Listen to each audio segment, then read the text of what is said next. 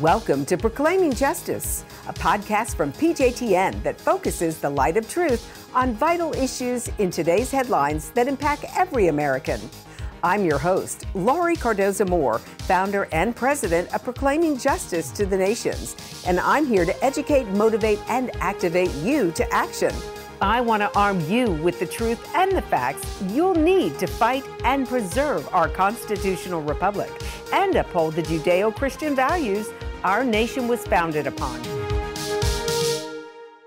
Welcome to Proclaiming Justice, a podcast from PJTN that shines the light of biblical truth on vital issues from today's headlines that impact every American, Jew and Christian, people of faith and people of conscience. I'm your host, Laurie Cardoza-Moore. On today's podcast, I will be discussing PJTN's campaign to take back America's children and how our children are being indoctrinated with propaganda through critical race theory, how to recognize it, and how to challenge your local officials. If you missed the previous episodes of our podcast, you will find them in our previous podcast lineup on our website at pjtn.org. I also want to remind you to listen and share this and all of our previous podcasts with your family and friends so that they can become more informed about this and other related issues. Our goal at PJTN is to equip you to stand against the disinformation by taking back local control of your community and your children's and grandchildren's education. In the book of Ezekiel, God warned the prophet to tell the watchman, if you see the enemy advancing on the city and fail to warn the inhabitants, then if any blood is shed, it will be required of that watchman. But if the watchman warns the inhabitants and they refuse to heed the warning, if their blood is shed, it will be required of them. Remember to visit our website daily to receive updates on all of PJTN's groundbreaking initiatives and programs, and sign up to receive PJTN's media and action alerts to share with family and friends. As a PJTN watchman, your action could mean all the difference in the success of our global mission to combat the enemy that is trying to rob our children of their future. So please help me spread this vital information today. We are commanded in the Bible to teach our children the Word of God as is stated in Joel 1:3, where it says, "Tell your children about it, and let your children tell their children, and their children another generation." That's 3 generations of children are to be taught about God's covenant with Israel, and unfortunately, we have failed miserably. So what can we do to take back local control of our community? What are some actions that must be taken? Today, we are going to continue our conversation on critical race theory, how to recognize it, and how to challenge teachers, school board members, and state legislators who support it. Parents and citizens are mobilizing against the history revisionism with critical race theory. Holocaust revisionism, and now even anti-Semitism is being redefined. Organizations that used to be respected and trusted have bought into universalizing the Holocaust, which basically means that the Holocaust is being taught like it is just any other genocide. This delegitimizes the Holocaust as a unique event in history, and it also denies the memory of 6 million men, women, and children who perished at the evil leadership of Adolf Hitler in Germany and throughout Europe. This is a very dangerous trend, ladies and gentlemen. Hitler's final solution was to the Jewish question, not the Gypsy question or the communist question. This movement threatens the future of our republic and the future of our Judeo-Christian values. More and more teaching organizations like NEA, as well as teachers' unions, have bought into this propaganda. Here in Tennessee, for example, the executive director of the Tennessee Council for the Social Studies, Mark Fincham, has publicly stated his opposition, which you can find on their website. The Tennessee Council for the Social Studies takes this position to express our concern and opposition to the amendment to House Bill 0580 and also Senate Bill 0623. The TCSS echoes the sentiments written by the Tennessee Alliance for Equity and Education in its open letter, as well as those written by the National Council for the Social Studies, of which TCSS is an affiliate. Quote, "This bill delegitimizes the teaching profession by calling into question teachers' academic qualifications and pedagogical decision-making. The bill perpetuates a misunderstanding of what practices occur in Tennessee public schools and of what constitutes history and social studies education by conveying the notion that teachers present only static facts about the past. What we know about the past is only known to us through the interpretation of evidence, which is an extension of imperfect individuals who have limited perspectives and biases. History, then, is not what happened, but is a study of the past, filled with inferences, decisions about significance, interpretations, inclusions, and omissions, generally accepted facts, and even speculations.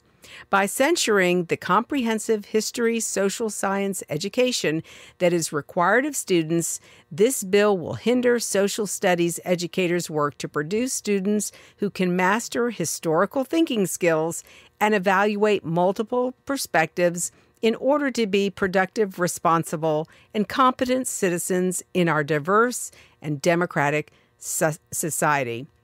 So, ladies and gentlemen, this is what the TCSS, as well as teachers' organizations like NEA and others, feel about the whole critical race theory and the notion that there are state legislators that are actually trying to remove critical race theory and make it illegal to teach critical race theory.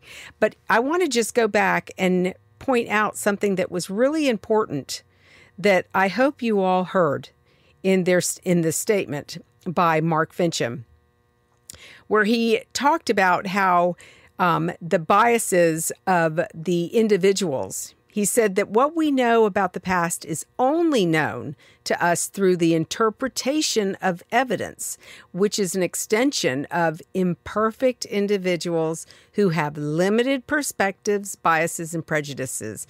This statement right here, Mark is trying to make it appear that because we're looking at interpretation of evidence, well, if we're studying history, ladies and gentlemen, and the social studies, and we're studying, for example, civics and the Constitution and the Bill of Rights, all of the founding documents, there is no confusion about what our founders documented, what they wrote, and what their perspective was. They didn't, it's not their interpretation. It's not our interpretation of what they stated. We're reading from original source documents that declared what they believed, why they were drafting these historic documents, why they were giving us the freedoms, why were they stating these freedoms that belong to us as individuals, as citizens. But what this Mark Fincham with TCSS is trying to communicate, that these people or individuals are imperfect. So they're not going to interpret history accurately. They're going to be limited, as he says, in their perspectives. They're going to be biased, and they are going to be prejudiced. Well, ladies and gentlemen, if there are imperfect individuals who have limited perspectives and biases and prejudices, it's not those who are teaching an accurate perspective of our history. We have the evidence. We have historical documentation. We have the founding documents to prove there is no confusion about what was written. He goes on to say that history then is not what happened, but is a study of the past filled with inferences. So we're inferring things upon what the framers of our Constitution were stating. He goes on to say decisions about what was significant, the interpretations or inclusions and omissions, generally accepted facts, and even speculation. Well, I would like to know what Mark thinks is generally accepted facts and even speculations. But ladies and gentlemen, this is what critical race theory is. Just listening to Mark Fincham's comments, his quotes, as he drafted this letter to Chairman Reagan in the Tennessee state legislature. This is clearly an example of where these people who want to rewrite history, these are the people that would support pulling down monuments because, God forbid, we have a monument, a marker, a historical marker in our country that communicates about an individual or an event in history that actually happened, and that it might be interpreted or there might be inferences that are inaccurate and not correct. It's important for us, in order to identify the opposition of these teachers and these representative organizations, we need to know what they believe. We need to know, is there one race or sex that is inherently superior to another race or sex? Do they believe this? This is what I want to know from these educators and these organizations that supposedly represent these educators. I'd like to know, are the individuals, by virtue of their race or sex, are they inherently privileged, racist, sexist, or oppressive, whether consciously or subconsciously? Is that what this group, is this what Mark Fincham believes? Does Mark and the TCSS, do they believe that an individual should an individual be discriminated against or receive adverse treatment because of the individual's race or sex? These are important questions. What about, is an individual's moral character determined by the individual's race or sex? Is that what Mark believes? Is that what these organizations believe? Does he believe that an individual, by virtue of the individual's race or sex, are they responsible for actions committed in the past by other members of the same race or sex? This is, again, these are examples of what critical race theory is. And Randy Weingarten tried to convince us that, oh no, critical race theory is not being taught in our classrooms in high school or our secondary classrooms. That's being taught on college campuses. Really? Well, this is exactly these same questions. And here's another one. Should an individual feel discomfort, guilt, anguish, or another form of psychological distress solely because of the individual's race or sex? Because that's what critical race theory is teaching. That's what they're accusing. Like the white privilege, anybody who's white, you've got to be privileged. And just by virtue of the fact that you are white and you were born white and you were born in America makes you racist. Is the meritocracy, here's another question, is meritocracy inherently racist or sexist? Is that what Mark believes? Is that what TCSS believes? Or is it designed by a particular race or sex to oppress members of another race or sex? Ladies and gentlemen, these again are all examples of what critical race theory looks like, what it believes, what they're trying to put upon Americans. They're trying to put on white Americans who are privileged, accusing us of being racist when we are not. Here's another question. Do they believe that this state, Tennessee, or any other state, for that matter, or the United States, is fundamentally or irredeemably racist or sexist? Are we? These are questions we need to know. Do they promote or advocate the violent overthrow of the United States of America? Again, this is critical race theory. This is what people who support critical race theory believe, that our government should be overthrown violently. Another question I have for Mark. Are they promoting division between or resentment of a race, a sex or religion, a creed, nonviolent political affiliation, social class, or class of people? Do they promote that? Is that what they believe? Do they ascribe character traits, values, moral or ethical codes, privileges, or beliefs to a race or sex or an individual because of the individual's race or sex? Is that what they believe? Another question we need to ask them: do they believe that the rule of law does not exist, but instead is a series of powerful relationships and struggles among racial or other groups? We've seen the destruction of the rule of law in our country, ladies and gentlemen. Look at what has been happening across this country over the last year and a half, 2 years. Look at what happened in Oregon, in Washington State, in Michigan, in Wisconsin, in New York. Is that what these people believe? Is that what they're suggesting? Is this what they want to teach our children? Again, we wonder why men and women, moms and dads, citizens are showing up at school board meetings and they are holding their elected school board members accountable. It's because of this garbage that they are trying to implement. Look at the state of California. They just the state legislature just voted to adopt the ethnic studies model curriculum, making it a requirement that you cannot graduate from school, from high school in California, unless you've taken this ethnic studies model curriculum.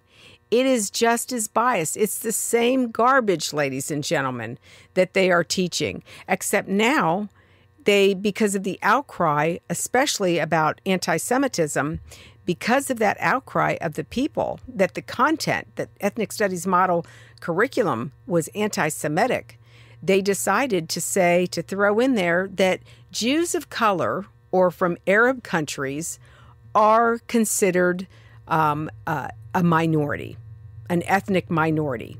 However, Jews who are white and happen to come from Europe, not so much. They don't get that privilege. They're basically put in the category of the white privilege. But it's the Jews that came from Arab countries who are Jews of color, they're considered a minority. This is what is being taught. And ladies and gentlemen, there are forms of this critical race theory, just like what we're describing here, that are being taught in classrooms across this country. This is why our children, we've been at this battle, fighting this, exposing this for over a decade.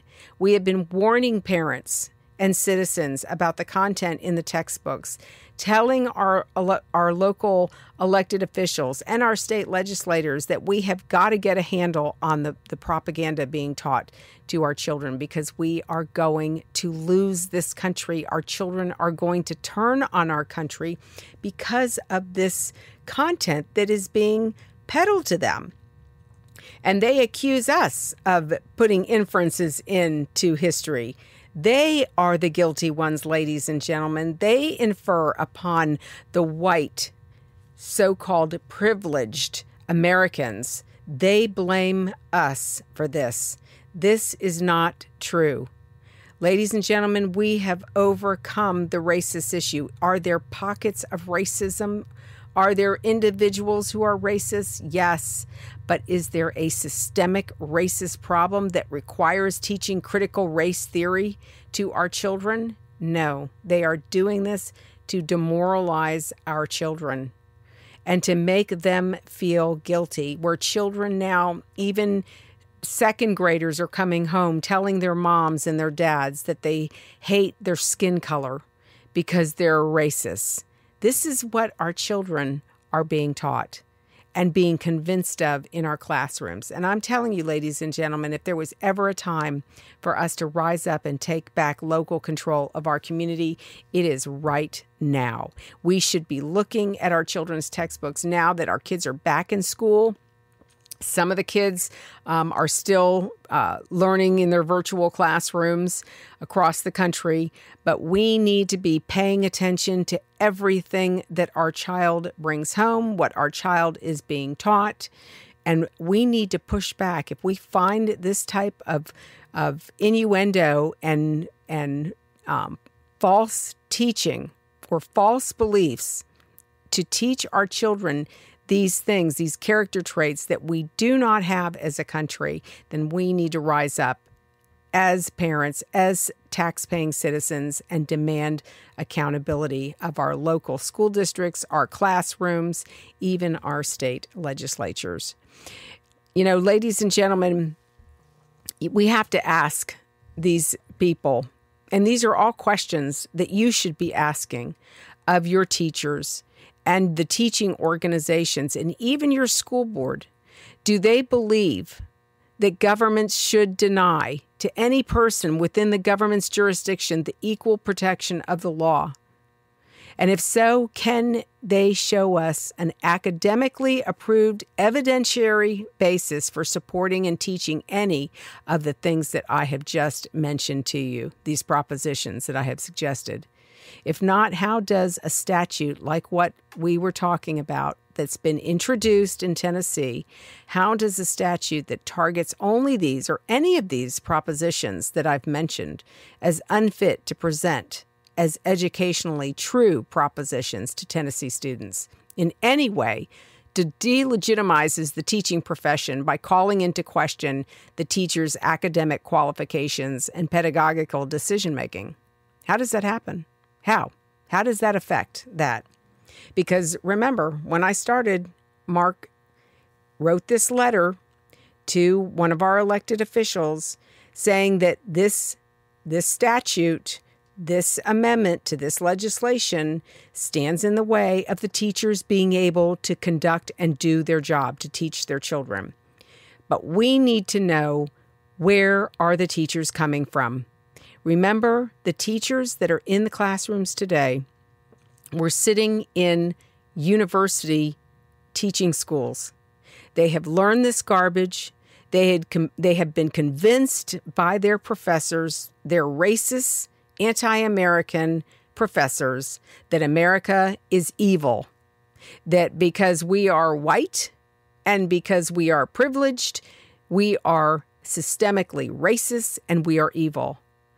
These teachers went through these teaching programs, and these teachers are now in your child's classroom. You need to know, where does your teacher stand on these issues? The citizens of Tennessee, by virtue of their elected representatives, want to work to resolve these sensitivities of those who feel this statute aimed at only a few politically rogue persons who may have lodged themselves in a position to influence Tennessee children in order to forward their political objectives rather than an education as objective and factual as possible. Ladies and gentlemen, this is what we're confronting. And if we're going to keep and preserve this republic, it is going to require we the people, moms and dads, tax-paying citizens, to be engaged, to pay attention to what is being taught, to sit in on your child's virtual classroom, to ask your child when they come home from school every day, how was your day? What did you learn today? Did anything you learn, was it something that you hadn't thought about or you didn't know before or that just was disturbing to you? These are questions. We need to engage our children. We have to have these questions. And if we find out that this propaganda and critical race theory is being taught, or these concepts that we just talked about are being taught to our children, then we need to hold these people accountable. We need to let other parents, we need to talk to other parents, our children's friends' parents, and find out what they're hearing, what their children are talking about. Because it helps when we grow a base of support in our community so that we're not fighting this battle by ourselves. But we've got to have the evidence, and that requires us speaking to our children, talking to them about these values and these issues. How is God going to judge us? You know, we are a Judeo-Christian nation. We do have a responsibility to stand up and defend this republic and to teach our children the values, the Judeo-Christian values that are in the Bible, that should be taught in the classrooms of our schools. Unfortunately, because of the direction this country has been going for a long time, we're not. But we cannot accept the indoctrination of our children in our classrooms, and we cannot remain silent. God warned the prophet Ezekiel, as I reminded you all, that as watchmen, we must sound the alarm. We have to warn others. And one of the ways that you can do that, ladies and gentlemen, is sharing this podcast with your family and friends, letting them know, talking about these issues, asking them what they think. Because remember, the blood is on our hands. Our tax dollars are paying for this propaganda. And if we don't stand up to demand it be removed, then we are guilty of allowing it to happen. Dietrich Bonhoeffer reminded us, silence in the face of evil is itself evil. God will not hold us guiltless. Not to speak is to speak, and not to act is to act. In closing, don't forget to join us for next week's podcast as we continue this conversation about taking back local control of our community. And I want to just thank you for your support. God bless you. And on behalf of our Jewish brethren, the State of Israel, and these United States, we are so grateful for all of our PJTN watchmen. We're so grateful for your financial support, and we are equally grateful for your continued prayers of the work that we do here at PJTN. God bless you, and I look forward to being with you next week. Thank you again for joining me on this edition of Proclaiming Justice. Please share this podcast with your family and friends. For more information about how you can get involved, please visit our website at pjtn.org. As a PJTN watchman, you can help us keep up the fight to preserve our freedom for our children and their children for such a time as this.